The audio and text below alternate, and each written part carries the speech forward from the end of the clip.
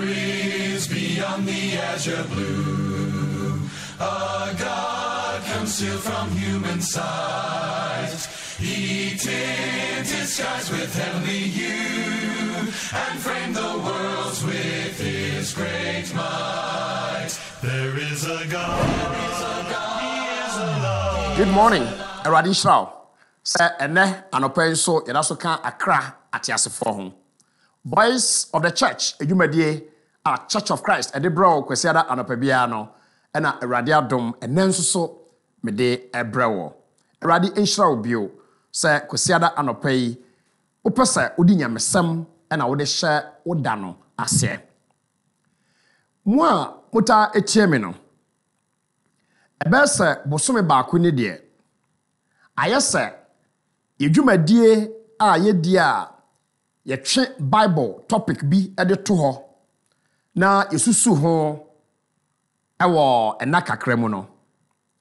ye entutuso dudu adesua no ewie ye no a esase ye hyase se ebesua bebi ede afa homeda eho no sa wo hwe ya mesramo ena mienu bi a enam se afe no ahyase enti no yede betutu ye ho fo efri eno so no homeda asam no entumi emai ni nyina ene ensemansama ekoso ewo ye mai mu na ama ebinim mpo esusu se ejase wugya saade nde to ho na okan se obeye homeda enti ye homeda adesua na fantefo ewo kasabi wo se nyima oye yaw na de American say mo amoye sa suggestion no ana wadwene say esese mekoso ara ye medwumade na meye no na emu mo man ni mu nsem e ba no de nkiye nyae no kware wo ho atwa se mote ase ne say o man ni mu nsem e wo Ghana ha no MPP a odi ade ene NDC a eye the largest opposition e wo oman mu no say asamba o mo nheda nka nokore enti asamo aba etwase yede to epono so ne yehwehwemu yie na nka yede de sesa eda no yede eto no eye NDC MPP pa yenya asem no mu nokure mpo na wonnim se enka eho ena yen a ye ka se ye Kristofo ene dodo a ese ye asofo e wo man mu enka yede Nyankopon esu no yede bam nyame asem Bible say etwa benkum na etwa nifa Onyankopon eye righteous judge enti etwa se nyame ma e judge righteously ase no se sasem bi ba na se yesi ye di ho adanse a ana ye bu eho aten a enka Kristofo ene ye kansempa no de ye begina emfimfin yaka asem no se de esese ye ka no monne asase so enchene na se enchene ayira ne da edien ene ode be hye no enchene biewu enye mahwe biewu agisi wo hwegu ama otietia so medofo wotie me wadwen ye wo se oman mu nsem no dabre maka no dodo entinka minyae no Awurade hu mobo esan se wonte ne ma biase asofo ayete oman mu anka ombegina nyame asam so akasa amasumdwe aba no enyina de omho akodom MPP ene NDC enti asam ba de esese ye kapa no yentumi nka enchene ayira ne de na ye Church of Christ for aye kachira da samase asori a Awurade Yesu ade ba asase so no ye gidi se ene yen no na oman no ensam okoso esusu se betumi agira nyame asam so atu ye hofo akasa kire oman no a minya eno nto ho na menkoye homeda ne kwesiada na no ena ye na wura free sa asori no ewo oman mu ana Matthew sempa etidu ebre bi Awurade Yesu Kristo esoma nasuafo no oka kire wo mo se soma me soma muin mamonko amama mufuo bia enchan ankoprichi nkyere wo mo na monko Israel enyankuo no a ayra ne nkwa ho. Matthew chapter 10 verse 1 edikon verse 5 no. Na me bisa say adent na Yesu beka sa. Nyamesemu ya yenkoka no, wo se yenkoka nche Jewfo nkwa. Na mama amufo de me na suafo no enko ho. Ye frɛ bibi a sense of patriotism. And ye wa a sense of nationalism. Ye wura Yesu na edi na chi no. Na oye Jew ni no. O exhibit a sense of nationalism and a sense of patriotism. And my brain now person nipa who say me Jew ni. The all kind of Matthew chapter 10 which I say o dosronku ne tema sronku bi e de man Israel for. Roma for ngoma etiedi kan enchemu edunsia adiko dunson no. Paul say mani ngu asampa no ho. Isan say Onyankopɔn tumi a de ko nkwagiem ema obi biara a ogidie na tie de to aso. Jewfo kane ansana helafo adenti ana Jewfo de eye kane. Isan say ono Paul no na oye Jewni. Paul ewo Roman fongoma etidu enchemu baako ane ne mienu no eka say anuanom makoma mu ade a mepe ane me nkoto sre a me koto esre Onyankopɔn ene se enka Israelfo ebenya enkwa na midi won adanse se owo nyamesompa mu ahokeka de nanso oni ewo nimde ekwanso. Romans chapter 10 verse 1. Adenti na Paul say na kuma mu ade a ope ene ne nkoto okoto sre ene se Israelfo obenya nkwa. Ade na wanka say ope say amama mufo nya nkwa. Enti Bible mu no omo preach ye nyina no wo do wo man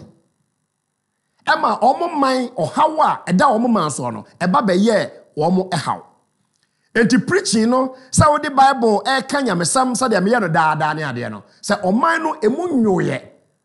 Now Georgia na Georgia be a class of kwesi ade class of memeda. Oman na antimu nso no eja yatom.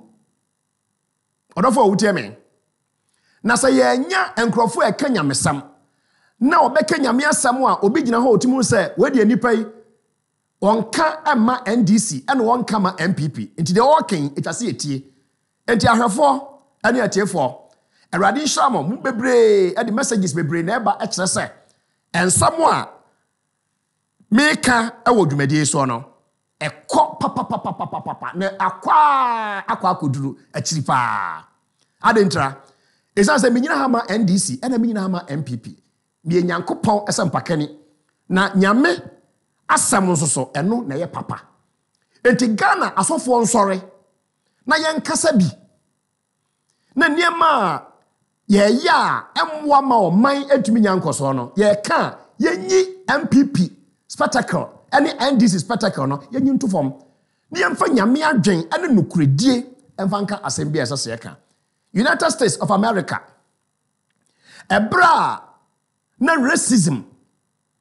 abibifo ene abrofo ntam anye yie na abrofo yi esisi abibifo dendenden obroni ateka mu baasimu na bibini eba ebegyina no ho pa sabe na odnensa ekọ ne hwene ho chese sabe obibini ne ho bon anie ya dia abibifo nipa tuntum ehunu ye ewa United States wo enfie bi a atwamu ni no sanka osofo bi ansore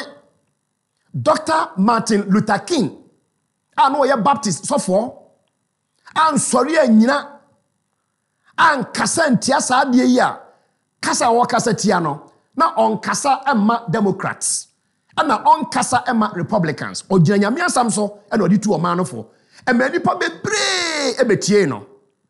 esan sai omuhunu sai na futuo a wode ma e wonsam ekoso mu no efiri nyame na ho na obetumi atu yemfo dodo achen Onyankopɔn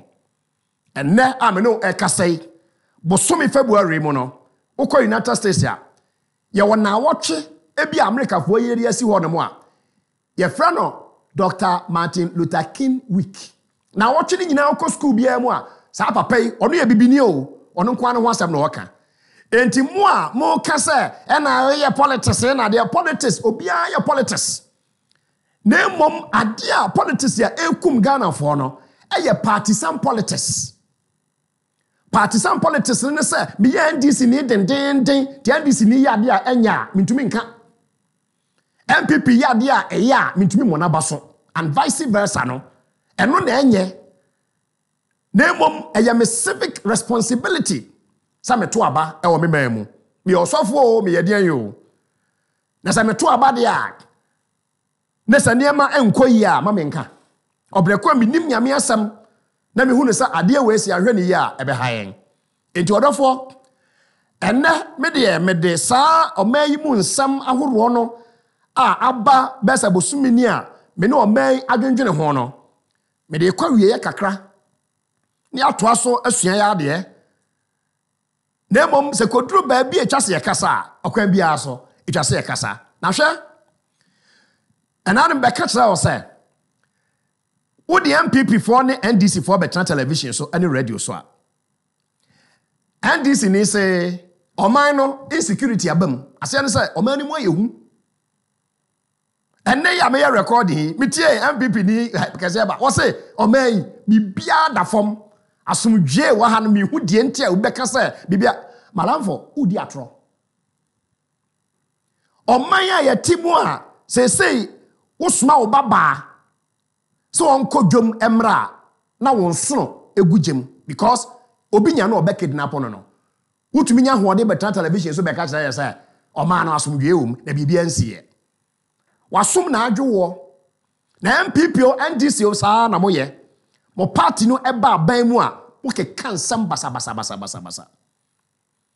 enti saa sam no a NDC for reason no e no kra na mom se wo tie a na wo tie ni yie omo kasam no eye no kra no a na o pese o de score political point enti ba bia nsa so o kasam no kokra no a na o de ko ho eno nso so etwase ehwe nemom se yete Ghana hapa yi so bi ka tra o se security ho nsam eye okay e o Ghana ha se ya wo ho ba me nwanwa eno nso nkyere se oman no a collapse anya sa na kyere medafo pa a wo tia me. And now no by election a course so ewo enkran obi out television ho and somewhere sisi ye ewo by election mo no hwan ana ope democracy odo kemami nka bia mamuo a obeka se ensem osi ye ewo ye by election na anu no papa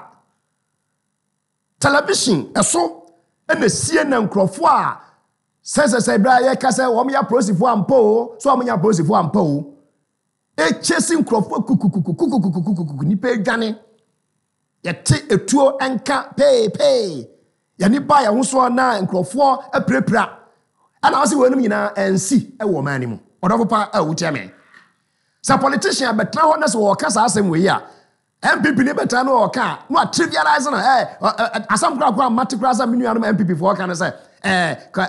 police stations besa dudue nesa ba kope nesa asemsia. What are you talking about? Odofo wo tell me nipa da sani ba kumpo emoja kakra eso efomo a wo ka kira me asembia nsie me bo ana asembia si na asembia si na me ka kira na pesa nya NDC na me ka mo mo me Ghana ni sabe minim nyansa na me hu say asembia si oman no aniema a ekoso we security mo no sa wo daada wo ho se bibia ye okay a wanya o party aba power asantefo be se osia tu ama wo gire enti keka bi sa agye wa home wo ho adwo wo ye mpia posini ba ko ye de ne be ma e ma wo de wakofie ene ade ti sa na abeka but anya fair na we ni asema me ka kire o man Ghana se MPP ene NDC no ese eti asesa nkrofo no o mo ayen sasamba okwan mfa so mo handle ensem no emfa emo bia emre minu adofo awutie me etututo a isiye MP television so ya hwere so tro bram ni ya hwere so tro fo fraka ho bram ana ho se asembia nzie e wo man me bo ana odofo awutie me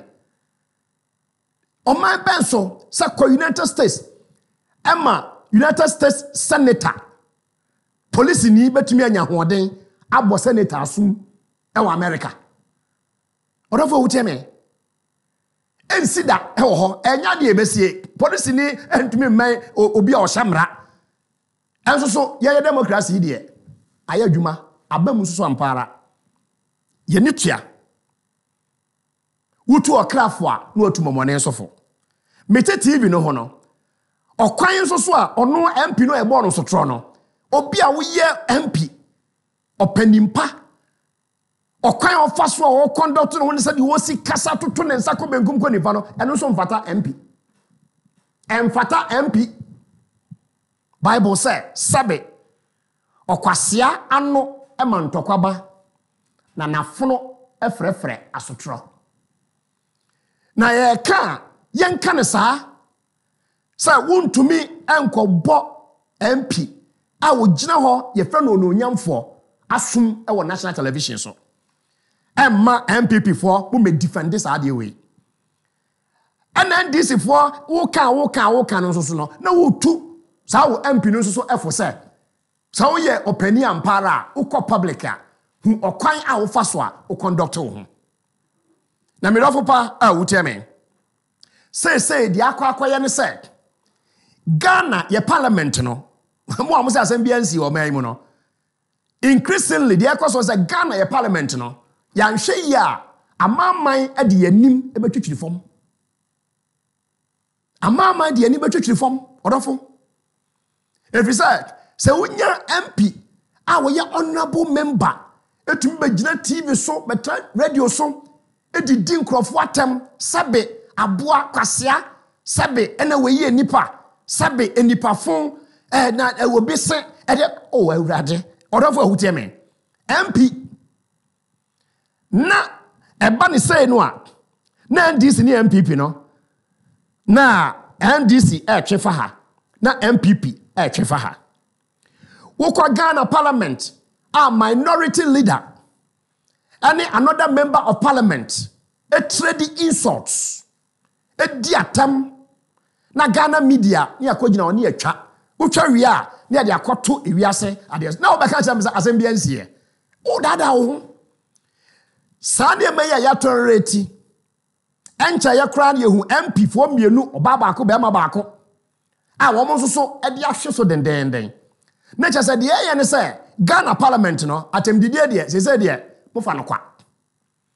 se weye na se enya a we nso ya enye mumien kasantia ni enya partisan politics dendenden no a eno ana de ye man eko osaye mo me da papa wutie me enti ye parliament no se nsem a ACC wo ho no adan yentumi nsori nka ho asem midafo yentu NDC for ni MPP for nyina afo se atemdidie no amudidie no edo so dodo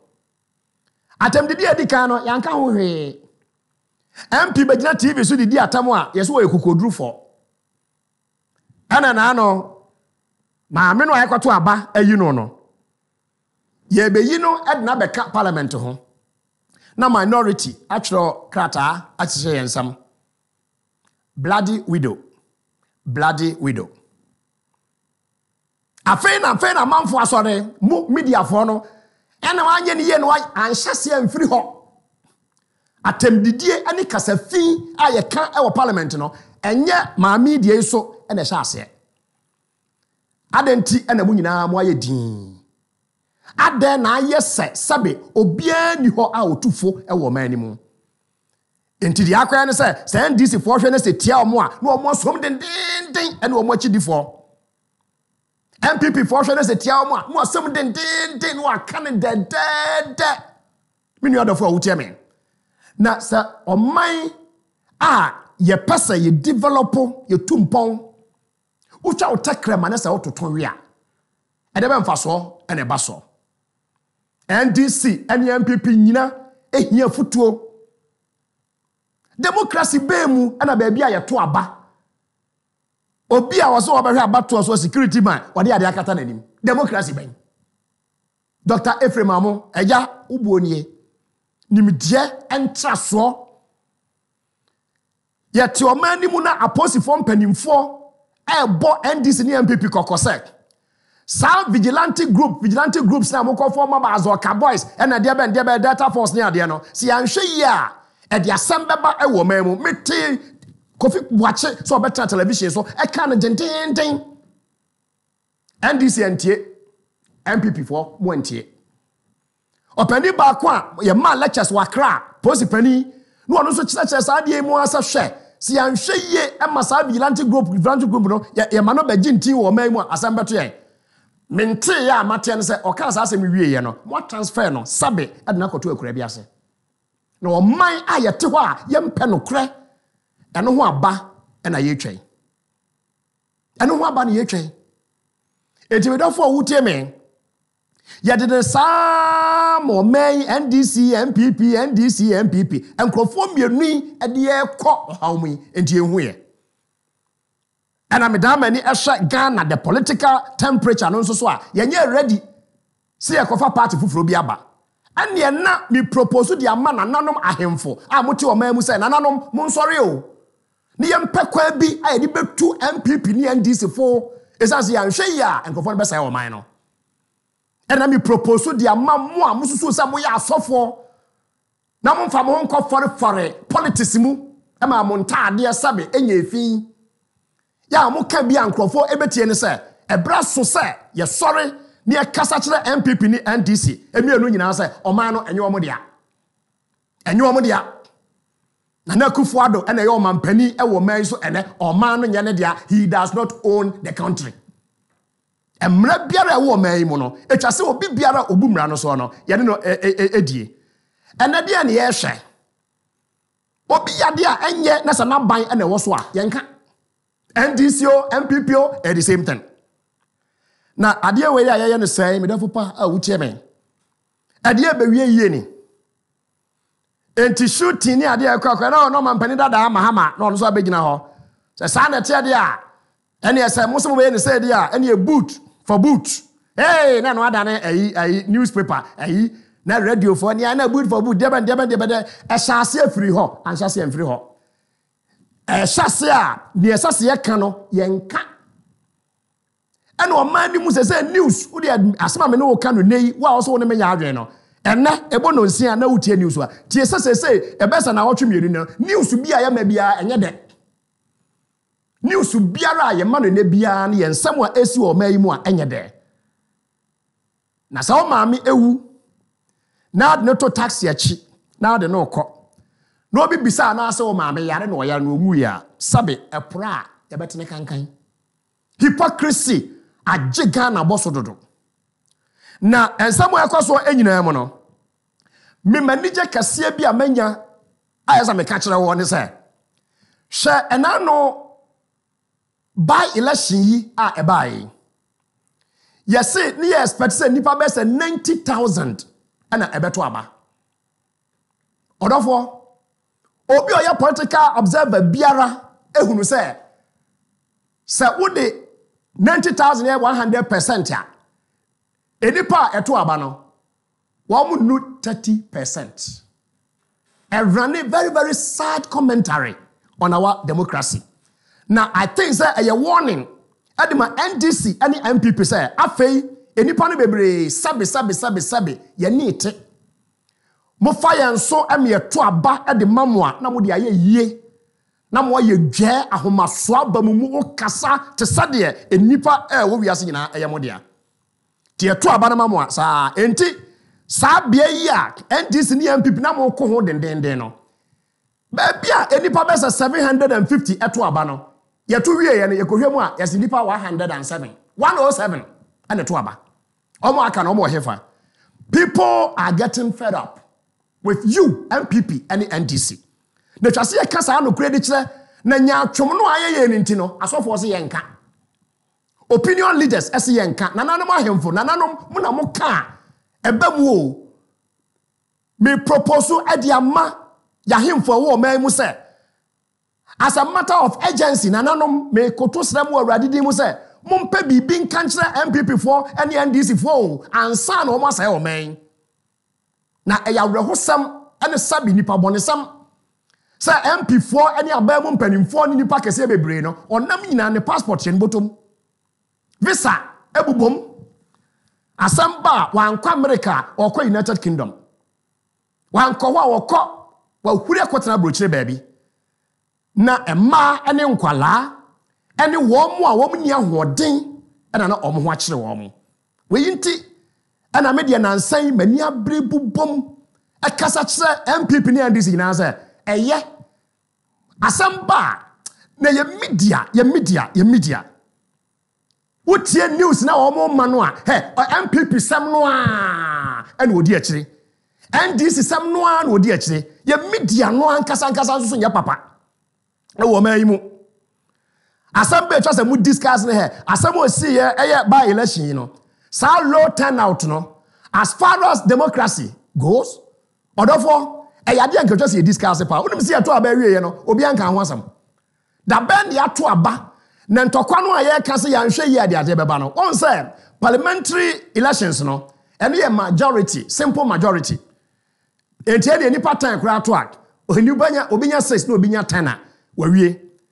Ghana for fantu etim say enya saa na presidential election etie de ma de ne yehu no ente bedu ba bi ne Ghana for say ye nto aba na ede ebio na ne yeye odofo pa a watie ma bepem saa breye enia ma sase ye no ye nhwem ne yenye ne ye man no enya ahoto awrade bo a next week sabe ba wo nchen a meneu ebekasa afa homeda eho asofo bebre kwa sori kwasiada ye ne ekwa Church of Christ ebinim so kwa sori memeneda omo kwa memeda no timi gina ka se homeda na Nyankopon de amayen ye besua sa ade no atsam na de se besua ne hina na wie ne se enye no kre na menam Bible so be kira okwan ya homeda fa so a ebaaye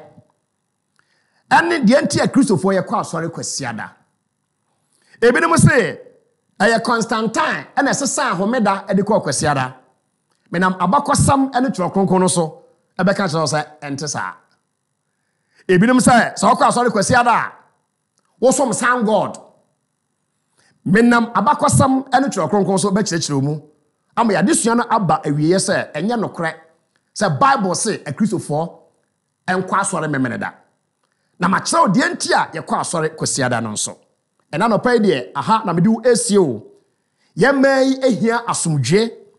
na me frau sa me no mienu ye nyi nokre kakra ma ye ho Ghana fo bebre ye say ye Christopher ye ni nokra ma ye ho na asamba ye nka ne ye media fo asamba ba bia emphasis no no mumiele na munya partisan a mudi abewura mu media no mu a wo ka asam a obi atie wa otimi ba bia ofiri eba munya arranged interviews ko Jessica ewo bi ho na wa hye da say wo interview no na ka kan samu ani aka nipa itiri abom again wo twa wo takramaton ya ede enam ana na wawe Ghana enkwaso awrade emma ye asomdwe omampani oteso ne nkwaso awrade emma no asomdwe MPP party amudi oman so awrade mamo asomdwe NDC the largest opposition awrade mamo asomdwe ne ye nyina ye ma oman ho do ehia ye isanze se enkwan no se eye da etano esabinom. The Churches of Christ salute you and good morning. God richly bless you.